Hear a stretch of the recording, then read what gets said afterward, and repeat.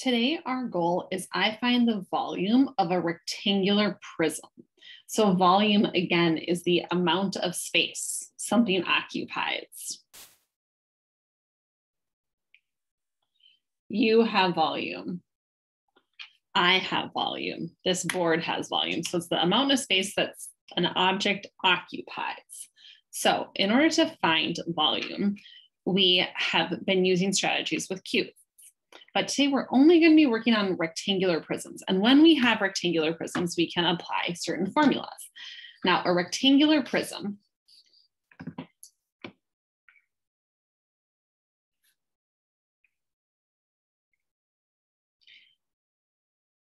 is any type of rectangle. So you'll remember that a rectangle is something that has four sides, and these sides are parallel and they come together at 90 degrees. So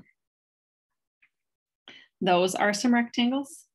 This is a rectangle, but this is not a rectangle. This is a funky shape.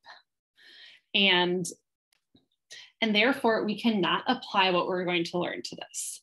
So when we have rectangular prisms, we have a rectangle shape, but now instead of being 1D and flat or 2D and flat, it is 3D.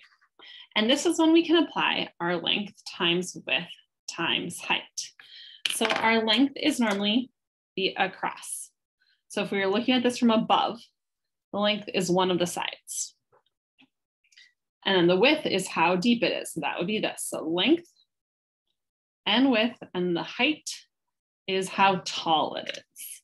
So we can use this formula only on rectangular prisms. So again, they must look like this. So when we apply this formula, there are a few ways that we'll see it. Sometimes they'll give us a rectangular prism and they'll label the sides and they'll tell us, well, this one is 4 inches and this one is 10 inches and this one is 12 inches. So then we just put our numbers in. So 4 times 12, because 4 is my length and 12 is my width, and 4 times 12 is 48. So I did this piece first, and then I need to times that by 10. So 48 times 10 is 480. And then I need to put inches cubed. Or you can put 480 cubic inches. Either way, both are perfect for 5th grade volume. So you can see them in figures like this, or sometimes they're just going to give you the pieces of information for you to put in. So let us say your length is 7, your width is 2, and your height is 4. You don't need to draw anything. You just need to put these numbers in. So we go length times width times height, and we have a length of 7 times a width of 2 times a height of 4.